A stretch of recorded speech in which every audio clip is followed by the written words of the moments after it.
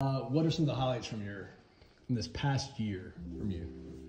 So, off the top of my head, I love going back. As much as I like thinking about the future, I love thinking about and reminiscing a little bit about where we've come from. So I think the expansion we're in right now, I'll start and go backwards. The expansion we're in right now, we've sold 45 territories in the last 3 weeks to existing franchisees, mostly one new franchisee. That's going to be huge. That's more than doubling our franchise territories that are owned by franchisees. I broke my leg. That was not fun, but it was a big thing because I've never broken a bone before.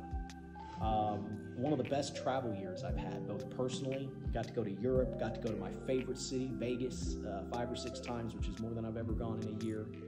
Got to go to Europe for the first time, which I thoroughly enjoyed, but got to go to London and Edinburgh, Scotland this year. That was really good. Obviously got to travel with my kids a few times, skiing with my kids annually. That's always a highlight of the year, an annual ski trip. We launched our first franchise with Chorby. I cannot believe I forgot that one. Our very first franchisee with Chorby, so we made history with Chorby franchising. Scoop Soldiers a year ago, I was far less involved in the franchise side as the CEO.